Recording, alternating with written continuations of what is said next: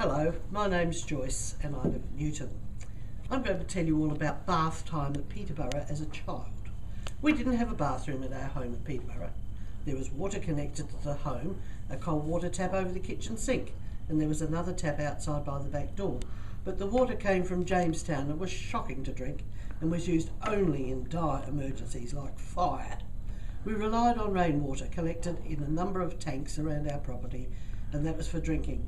After it had been boiled in a very large copper urn located permanently on the kitchen wood stove, and the brackish water from our well watered our garden plots.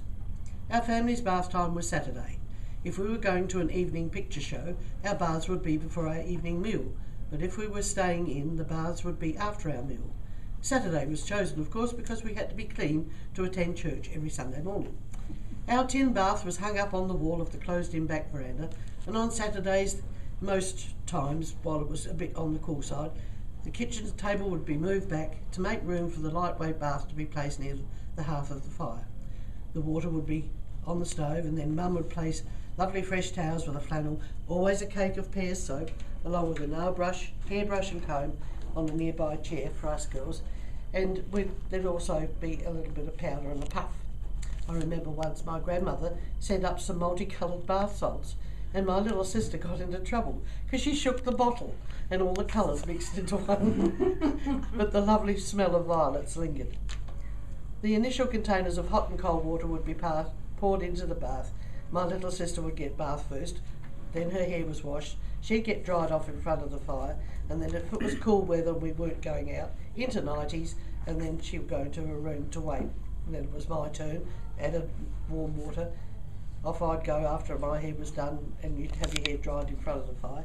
Then dear old Mum would have her turn, but we weren't allowed in the room while she had her turn. We had to go into our room. Last in, but with the most amount of water, was Dad. When he got out finally and got dressed, we girls could all both go back into the kitchen.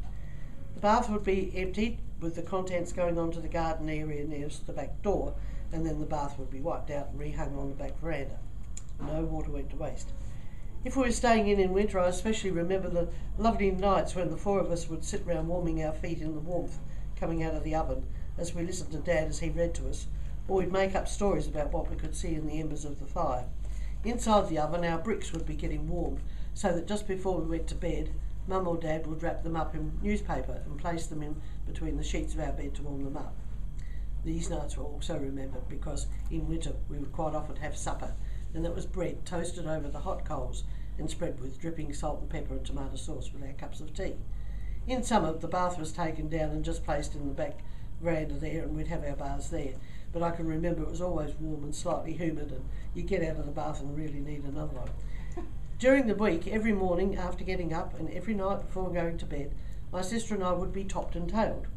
This meant Mum giving us a full body wash by getting us to stand in a bowl of warm water while she used a flannel and soap.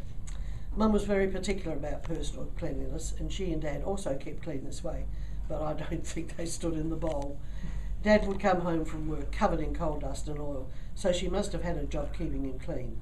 But I can remember she managed it, but I can remember her chiding him about keeping his fingernails clean and using a nail file on them. So there you go.